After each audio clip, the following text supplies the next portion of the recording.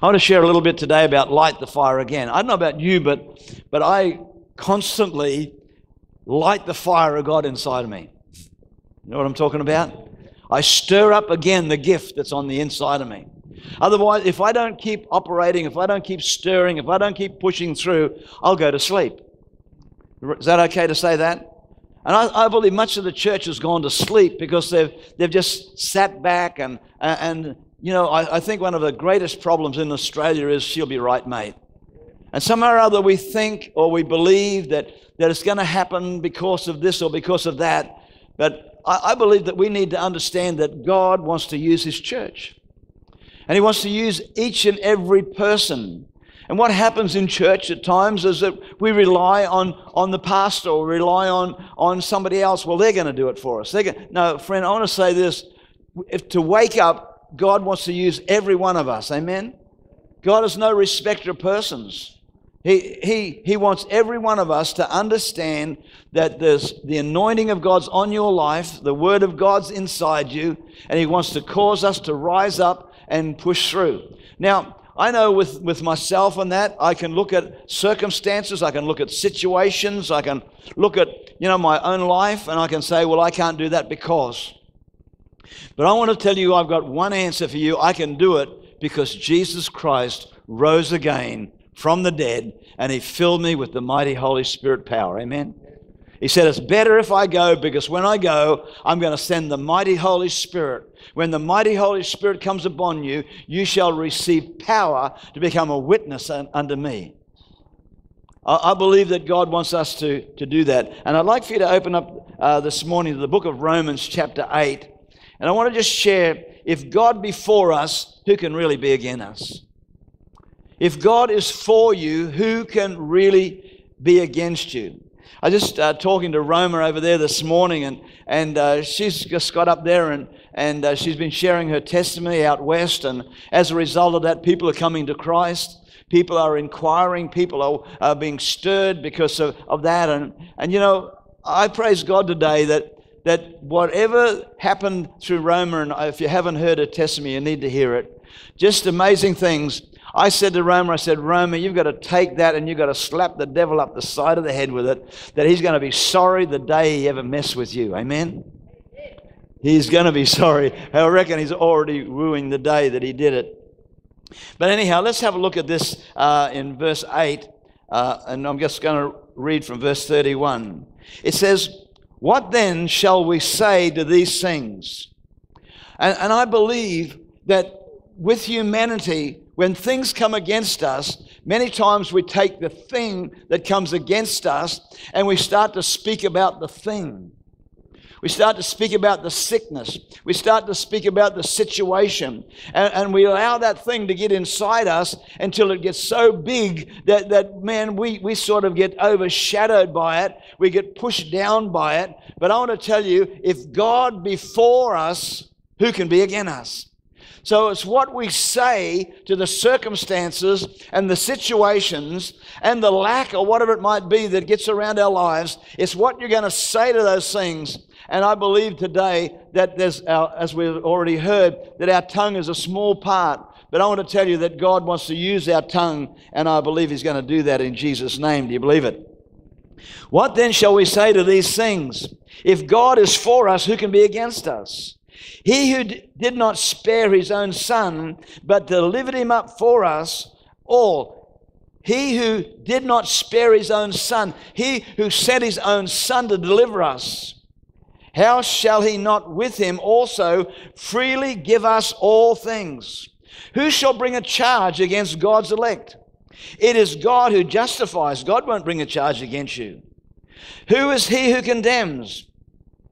It is Christ who died and furthermore is also risen, who is even at the right hand of God, who also makes intercession for us. I believe he's beside God saying, come on, listen to what they're doing down there. Listen to what they're saying. Listen to how they're speaking about me and about what I've done for them. And there's something about faith that can push us through, amen. And God right now is interceding. He's praying and He's believing for a great outpouring.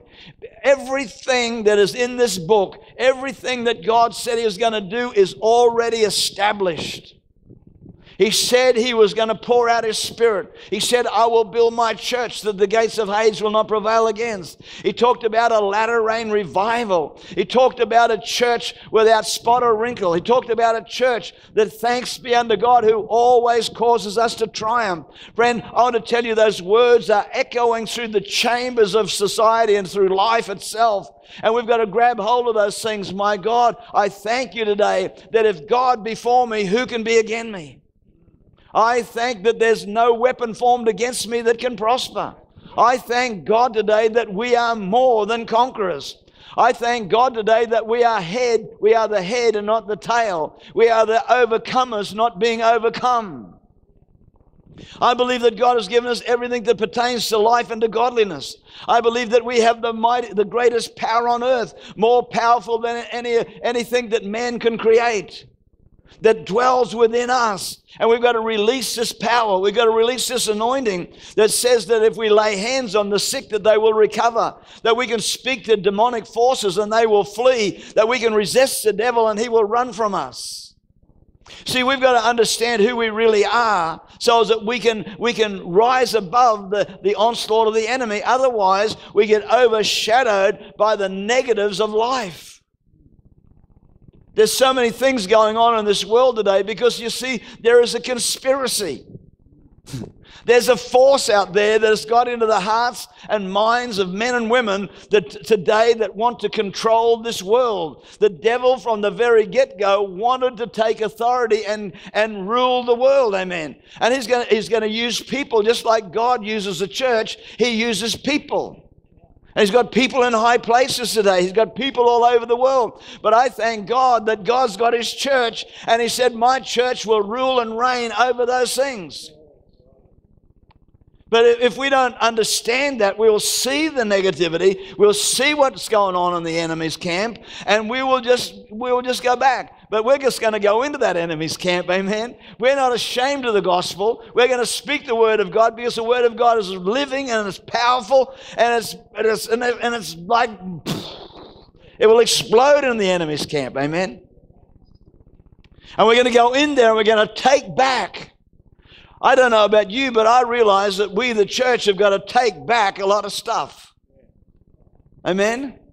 We've got to take back our position in Christ. We are joint heirs. We are joint heirs. Mighty, mighty privilege that is.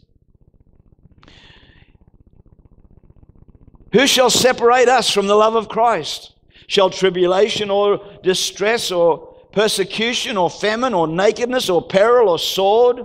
As it is written, for your sakes we are killed all day long. We are counted as sheep for the slaughter. Yet in all these things we are more than what? Conquerors. See, you can get overcome or you can overcome. You can triumph over it.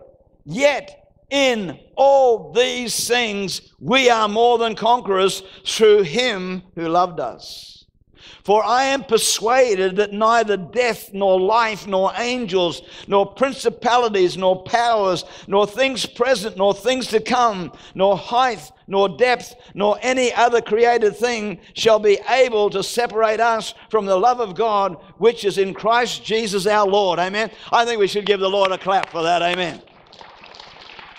Are you persuaded today? Are you persuaded today that nothing can separate me or you from the love of God? Are you persuaded today? I've been sharing a little bit recently about people forgetting.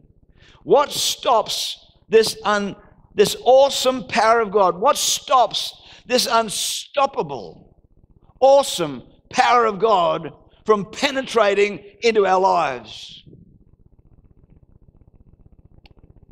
I believe it's because we in Australia may not have experienced God's mighty power. It may have been for some other reason, but I want to tell you today, many times it is because we forget how great our God is. One of the great songs, I believe, in the past, and I believe it's very, very relevant. What we've got to be careful of, I believe, in these days that we live in, is the opinions of men and women. A lot of people say, old songs. But I want to tell you, there's one of the great songs of old, How Great Thou Art. How great Thou art. And I want to tell you, when you start to sing that, I've seen congregations that are happy, clappy, yappy, whatever it might be, just sitting there. But all of a sudden, when they start to sing, how great Thou art, how great. And as they start to sing that, all of a sudden, a different mood comes into the place. A different atmosphere comes into the place. As people start to lift up their hearts and lift up their hands, and they begin to sing about a Creator who is greater than anything that would ever come against you. Amen. How great is our God. How great Thou art.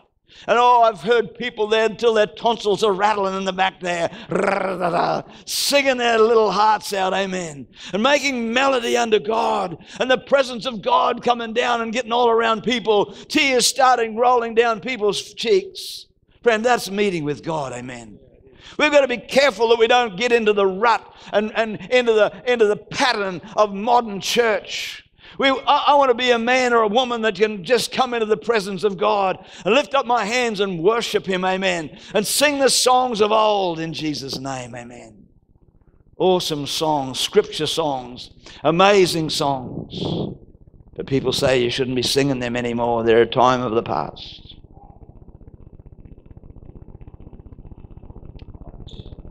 I believe it's our time.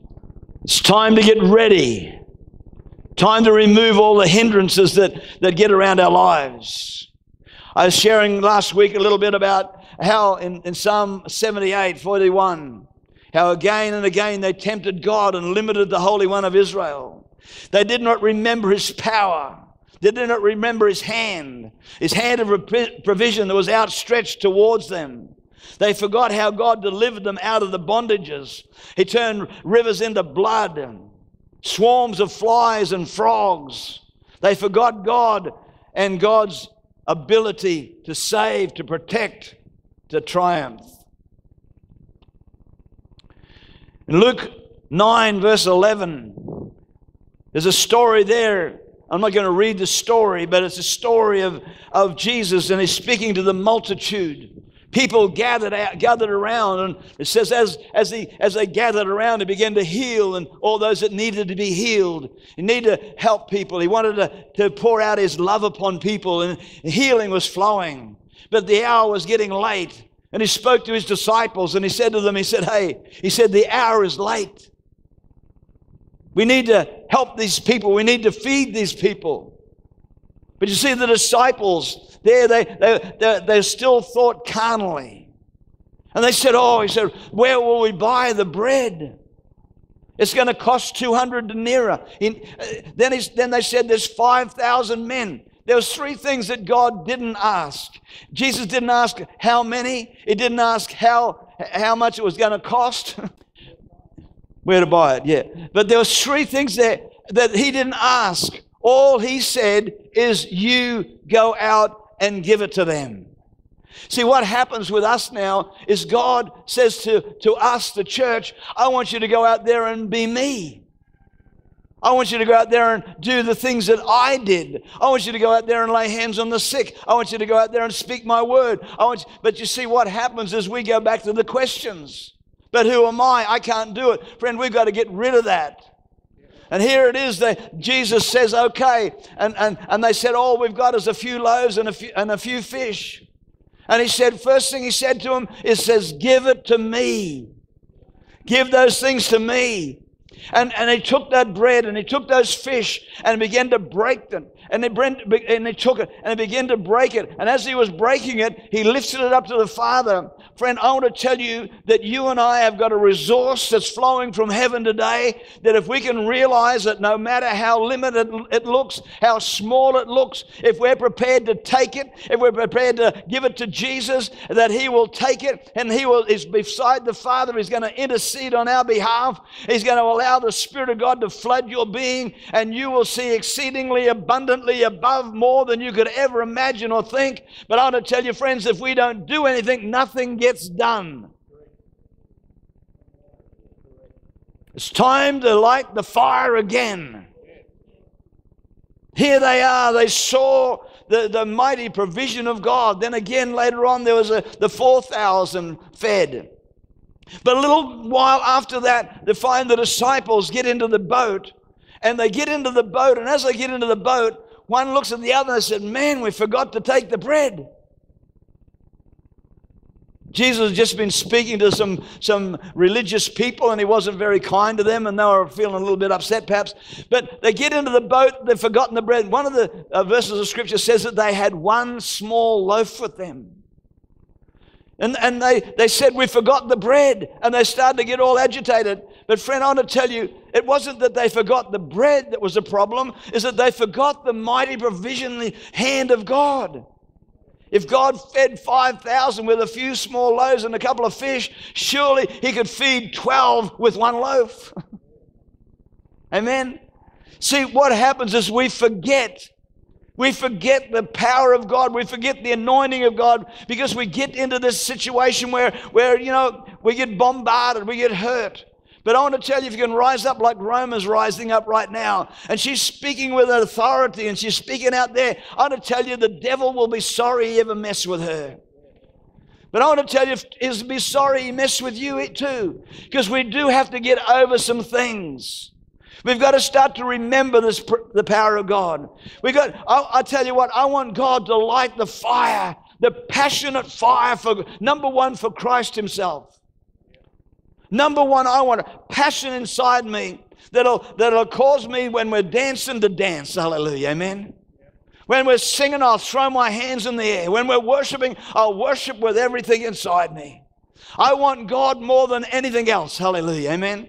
I want God more than miracles. I want God more than thousands of people. I just want God. Is that okay? Just to fall in love again with Jesus. Just to be so appreciated of Him. As we're singing that song, it obviously touched Kendall's heart. That, I can't remember the name of the song now. But this is amazing grace. Can you catch my drift here today? This is amazing grace. That you would die for me. Look, friend, I want to tell you, you can get, people say you shouldn't get emotional, but I want to tell you, God gave us emotions. Amen? It's okay for a man to have a tear rolling down his cheek. It's okay to get passionately involved with our God. It's all right to say, God, I just appreciate you so much. I'm amazed. Just get amazed. This is amazing love. And as I was singing that, I'm thinking of that God would die for me, a sinner. And I can appreciate Him, and I can throw my hands in the air, and I can love on Him. Amen. I need God to light the fire again, the passion that burns inside us for Him, but also the passion for souls, the passion to see the church flourish in this land. We've got to remind ourselves of some of the amazing things that God did. And as I was preparing this, and I'm just starting to think about different things in my own life.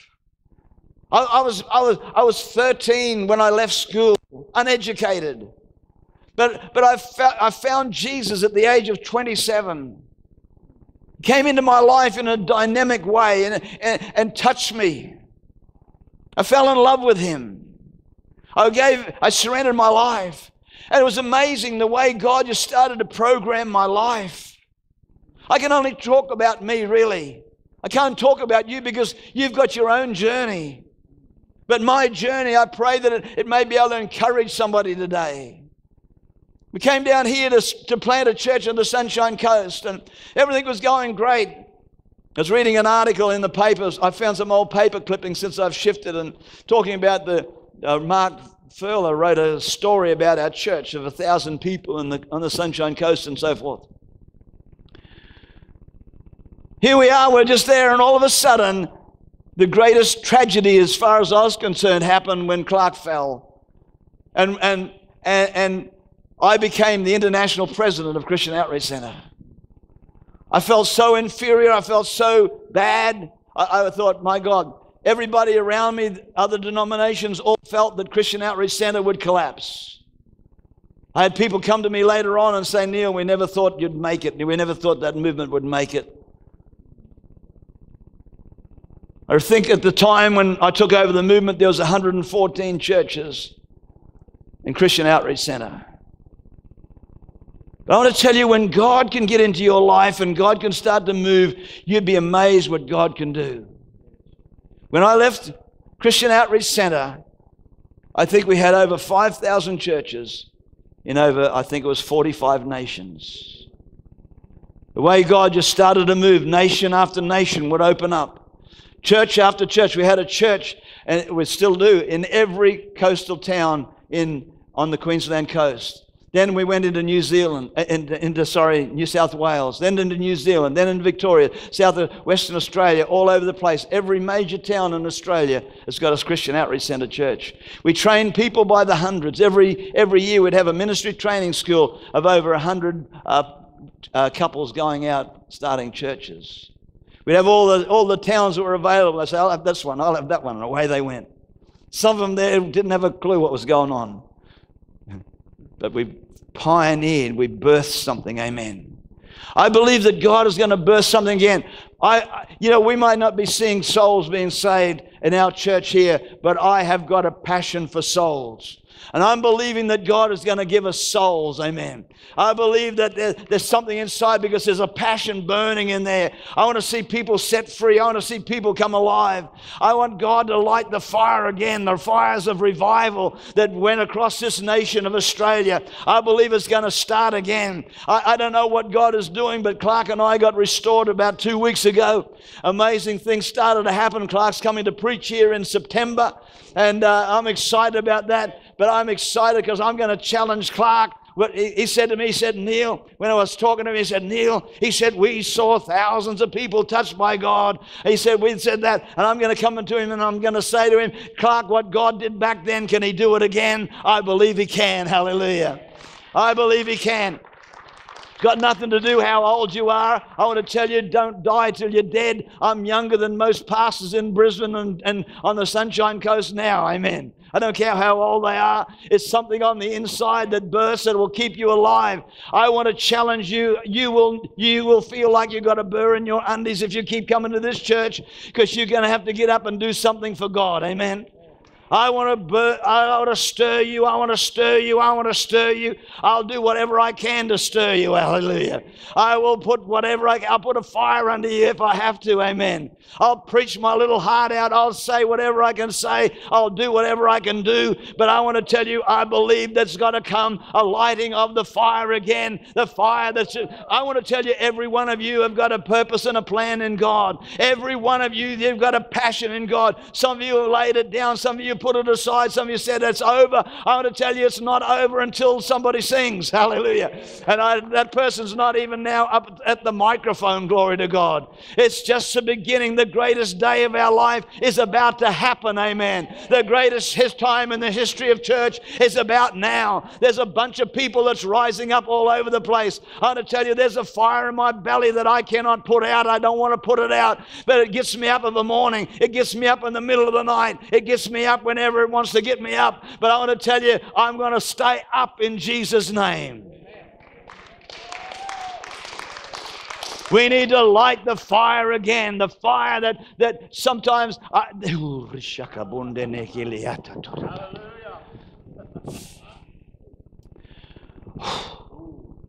I I'm reminded of the disciples when Jesus came, and it says that he said, receive the Holy Spirit, and he breathed on them. Hallelujah.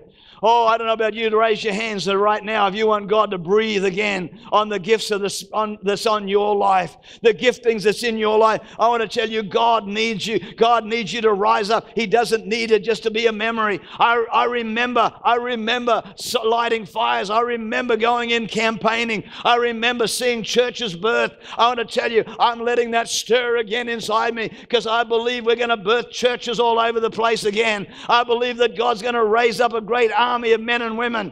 I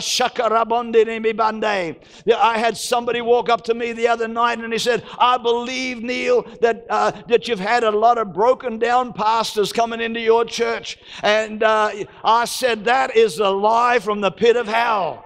He said, oh, what? I said, that is a lie from the pit of hell. I said, I got pastors coming to this church, but I said, they're not broken down. They're on fire for God. Hallelujah. They didn't come in broken down. They come in on fire for God, because God's about to do something in this place. Hallelujah. You got to cut the devil off at the pass. Oh, I would have thought, oh, I got a lot of broken down old pastors. Oh, glory. I'm one of them, glory. No, hallelujah.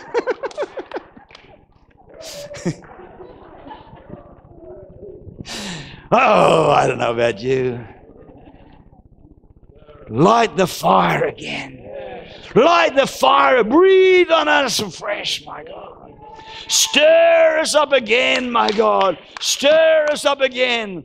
Oh, let the wind of revival blow. Let the excitement of Jesus get inside us. Amen. Because I want to tell you, it's better felt than telt. The mighty Holy Spirit outpouring. The mighty power of God. The mighty power of God.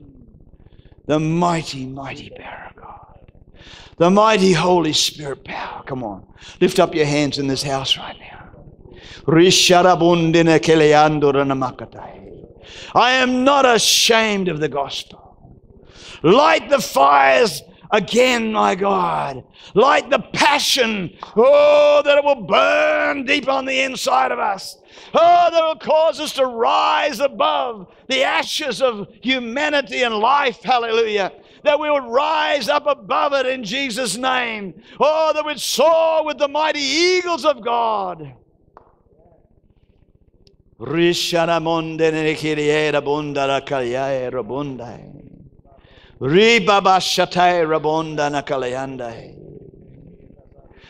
my God, that we'd go out and share the gospel again. We'd go out there and talk again to people. We'd gather the lost. We'd gather the lost, my God. We'd have a mission. We'd go out to gather the lost. We'd start to talk to people that are unsaved and tell them their need for Jesus. Hallelujah. Oh, we give you praise.